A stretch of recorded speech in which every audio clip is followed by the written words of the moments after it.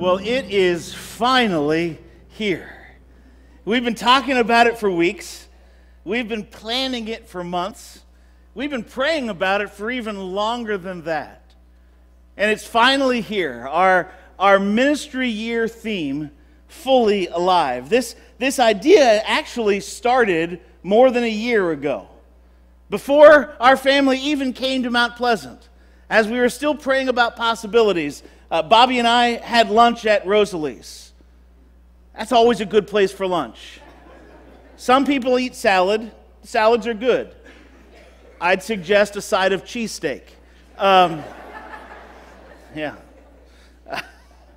Bobby and I sat down together and we were talking about and dreaming about possibilities. And he asked the question of what I thought about uniting the church together around a single theme.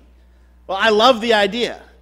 But it occurred to me as last fall arrived that I'd been here about, a few weeks, and several of them I was on vacation. I was still learning the congregation, so we weren't ready last fall to jump into a unified theme yet. So Bobby took the kids to the edge, and I preached through the Gospel of Luke, because you can't go wrong preaching Jesus.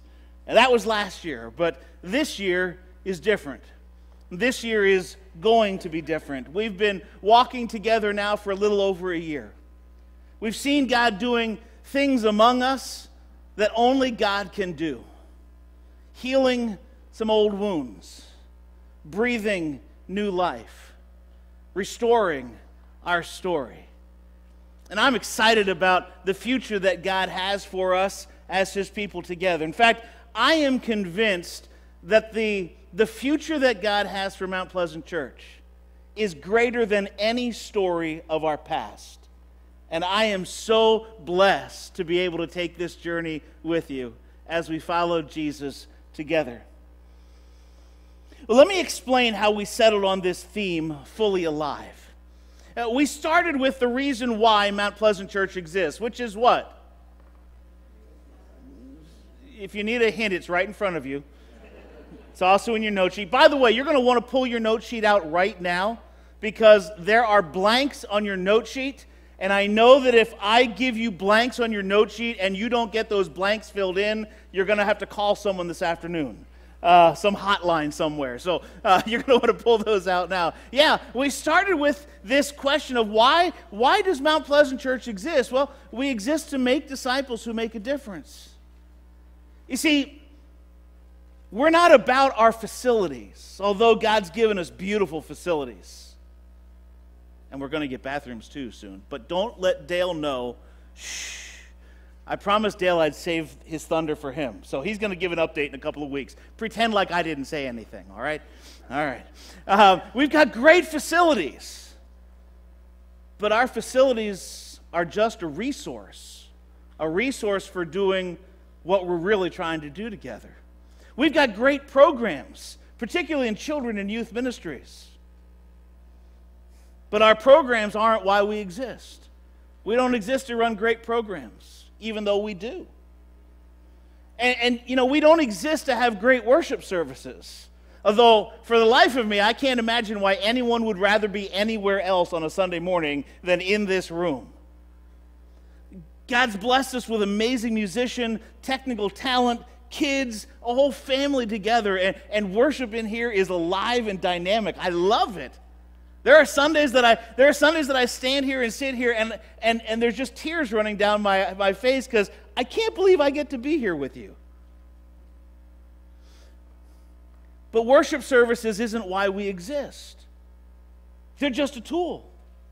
Everything, our facilities, our program, our staff, our worship service, they're all a means to an end. They're all there to help us make disciples who make a difference. Of course, the question then becomes, what's that? What's a disciple who makes a difference? How do I know if I am a disciple who's making a difference? How do we know if we're succeeding in making disciples who make a difference? I'll tell you that for most of my life, the answer that I would have given to that question is, there's certain things that you have to do, I almost said do, but you don't want to say that publicly. Janet is just offended right now.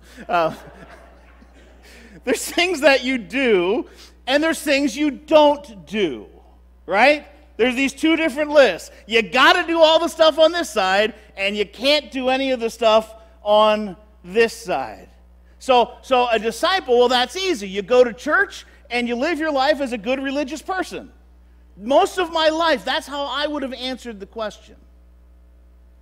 But over the last, any number of years now, I decided that instead of listening to what I always thought, instead of listening to whatever I've ever been told, it might be a good idea to go to God's Word and ask God what He thinks about the subject. I know, that's a crazy idea, isn't it?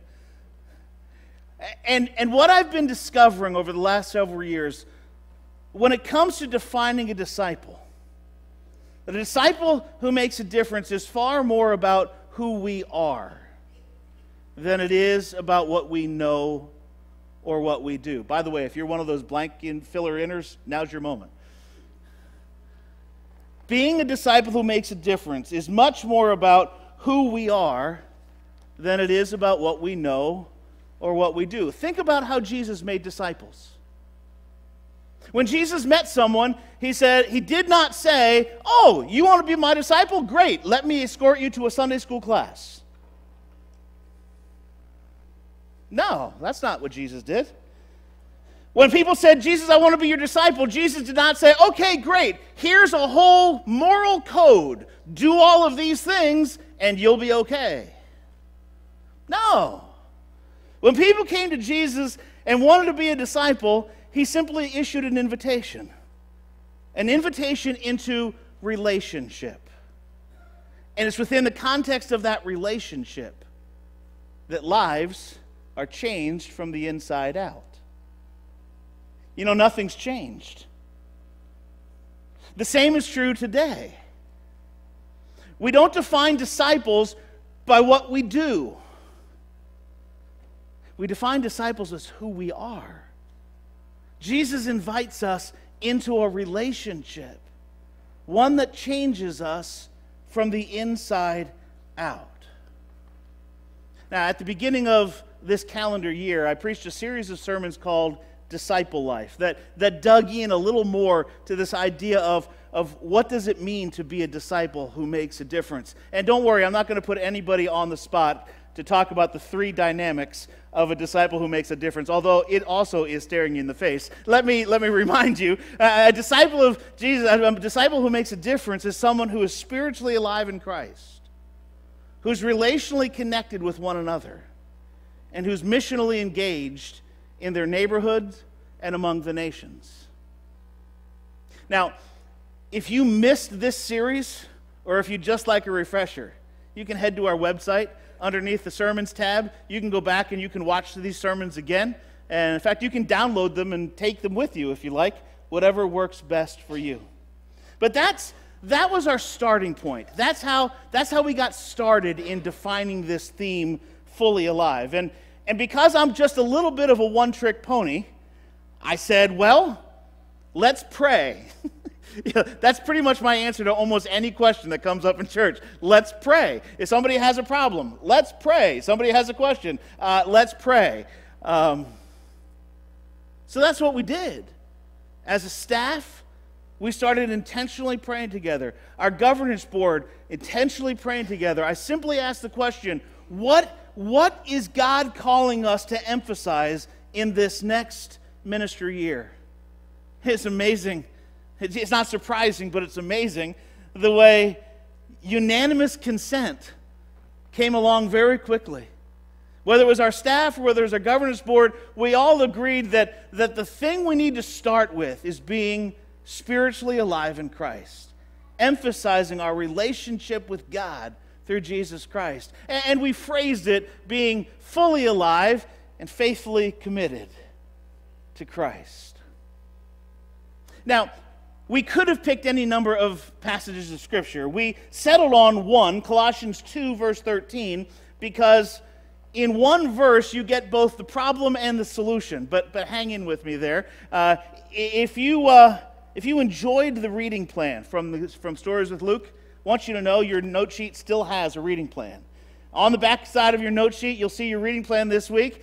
And what I've done is given you 5 different passages of Scripture that we thought about and prayed about as we were deciding on our theme verse. So all of these passages will take you to this idea of being fully alive and faithfully committed to Christ. I encourage you to read through those. If you're new to Mount Pleasant and you're wondering who does the math around here, there's only 5 readings. I did the math, and here's why it's short. It's because we know life gets busy. And I get frustrated if I get behind of a plan. So I only give you 5 readings because we wanted to build in grace. If you want a 7-day plan, read the passage that I preached on that 6th day, and then pick any one of those 6 to read on the 7th, and you'll be good to go. All right? Also, for those of you who are new to Mount Pleasant, there's a Let's Talk box there on the back side of your note sheet. That's there every week as a resource for you to continue the conversation in your homes and in your discipling communities.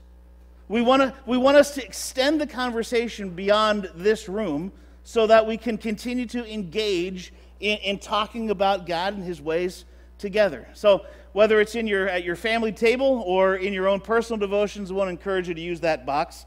One other thing, there's the Go Social post. This week it's on the front side of your page. And each week there's one of those Go Social posts because we want to enable you to make a difference in your online communities as well. And so you can go to the church's Facebook page or a Twitter feed or to my own Instagram page, and you can just re-like and tweet and retweet and all those things that Bobby knows about, right? Bobby is, by the way, if you don't follow Bobby on Twitter, you should.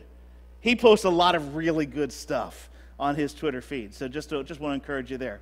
Well, let me take you back to why we picked the passage that we picked. I told you that we picked this passage and because it gives us both the problem and the solution in one simple package. So, let's start with the problem. Here's what God's Word says. You were dead because of your sins and because your sinful nature was not yet cut away. So what's the problem? We were what? Dead. Yeah, we're dead. You see, all of us have sinned. We've violated the sinless perfection of God's holiness. And according to God's Word, the wages of sin is not difficulty, and it's not disease, and it's not disappointment. The wages of sin isn't a harder life. The wages of sin isn't some kind of spiritual sickness that if we take 2 scripture verses and call me in the morning, suddenly we're going to be okay. And the problem isn't that we've disappointed somebody, not even God. No, that's not the problem. God's Word says that the wages of sin is death, and that we're born that way. That's what the Bible means when the Bible talks about our sin nature. We're born with a sin condition. All of us that are parents know that you don't ever have to teach your kids to sin, right? It comes naturally. We're naturally born sinners. The Bible refers to that as our sin nature, and we all have it. We all have this problem. There's not a single one of us who is righteous. Not me, not you, not even Janet. And if Janet isn't, what chance do the rest of us have, right? The best person you have ever known is a sinner. The best person who's ever lived is sinful. And the wages of that sin is death. So the problem isn't that we're spiritually sick. The problem is we're dead. Now, religion will tell us that the solution to the problem is doing things. Read your Bible every day. Pray even more than that. Go to church every time the doors are open. Be a good religious person. That's what religion will tell us is the answer to the problem. But again, the problem isn't that we're sick.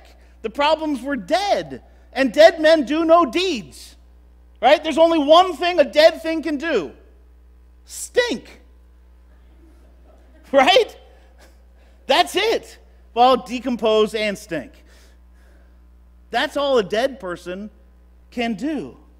So we can try to do all of the good stuff we want to try. It will do no good. It will make no difference because it doesn't address the fundamental problem of our deadness. That's why religion is so incredibly frustrating. It's a treadmill that you never get off. No matter how long you're on that thing, and no matter how fast you try to run on that thing, you don't get anywhere. Nowhere but frustrated. Thankfully, this is just half of our theme verse, because that would be a thoroughly depressing thing to focus on all year. Let's get to the other half. Let's get to the good news of this. Here's the solution. Then God made you alive with Christ, for he forgave all our sins. See, the Bible tells us that when we were dead in our sin, God loved us enough to send his one and only Son, Jesus, into this world. And God did not send Jesus into this world to condemn us. That would have been a really good amen point. You know? Let me try it again. You ready this time? All right. God did not send Jesus into the world to condemn us. Amen. That's so important for us to understand. Because the common thought that I find in so many people is God being this angry parent, terribly disappointed in us, and looking for any opportunity to whack us and teach us a lesson the hard way. I don't know where that idea comes from. It doesn't come from here. This isn't the picture that God's Word paints of who God is. Instead, God's Word paints a much better picture. God's Word tells us that God so loves us even when we're in our sin, even when we are stinking sinners. God loves us so much, he sent his Son Jesus into this world, not to condemn us, but to save us. That whoever believes in his Son Jesus does not perish, but receives what? Everlasting life. Yeah, we've known John 3:16 since we're young kids. That is the love of God. A love that saves. Jesus is the sinless Son of God who gave himself in our place. We deserve death. We earned it. Some of us more than others. Jesus never sinned. That's why he could pay the price for ours. His death on the cross, the blood he shed on the cross, paid the price for all of our sin. His resurrection has defeated death forever. And his return to heaven guarantees us the hope of a glorious future someday and an abundant life between now and then. This is God's gift of grace to us.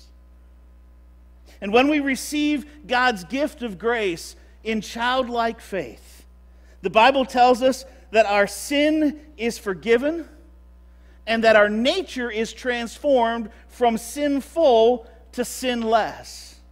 The Bible tells us that when we place our faith in Christ's finished work at Calvary, that the very same power that raised Jesus from the dead enters our life in the presence and power of the Holy Spirit and begins its transforming work in us, changing us from the inside out. As a result, we are made fully alive with Christ, for God forgave all of our sin. And that takes us to our Go Social post for today. So I invite you to read this along with me. Pay attention to the pronouns. Here we go. God made me alive with Christ, for he forgave all my sins. Do you see those pronouns? Do you see the difference? Do you feel the difference that makes? Let's say that again together. God made me alive with Christ, for he forgave all my sins. This is our starting point. This is our foundation. This is the goal. We become fully alive in Christ, not by being good religious people, but by saying yes to a relationship with God that changes us from the inside out. And we remain fully alive in Christ and faithfully committed to Christ, not by doing stuff, but by walking with Jesus in relationship, a relationship that changes us from the inside out. And more than anything else this ministry year, we want all of us to know together what it is to be fully alive in Christ and faithfully committed to Christ. And that starts by placing our faith in Christ. Many of us have done that a long time ago. But it could be that there's some folks here today that have never heard this story of God's gift of grace before. Or maybe you've heard it before, but it seemed too good to be true, and you've been running the rat race of religion, trying to be good enough, knowing that you never make it. But you sense the Holy Spirit calling you into relationship this morning. And maybe you're not exactly sure how that happens or how to say that. Well, on the back of your note sheet, there's a prayer. These are not magic words. But if these words represent the cry of your heart, I invite you to use them to talk with God right now. And as our musicians come to the stage, I'm going to read through this prayer out loud. And if God's calling you to place your faith in Christ today, I invite you to make this your prayer silently before the Lord. Dear God, I know I'm a sinner, and I ask for your forgiveness. I believe Jesus Christ is your Son. I believe he died for my sin and that you raised him to life. I want to trust him as my Savior and follow him as my Lord from this day forward. Guide my life and help me to do your will. I pray this in the name of Jesus. Amen. I want you to know that if that's the prayer of your heart today, everything just changed. You have been transformed, not because you said a prayer, but because of what Jesus has done for you. And we would love to talk with you about that. So whether it's after the service today, or whether you give us a holler through the week, shoot us an email, a text, however we can connect with you, we would love to talk with you, and we'd love to help you take your first few steps in relationship with Christ. My friend, it's all because of Jesus we're alive. Amen? It's all because the blood of Jesus Christ has covered our sin and raised us to life. It's all because of Jesus that we are alive. Thanks be to God.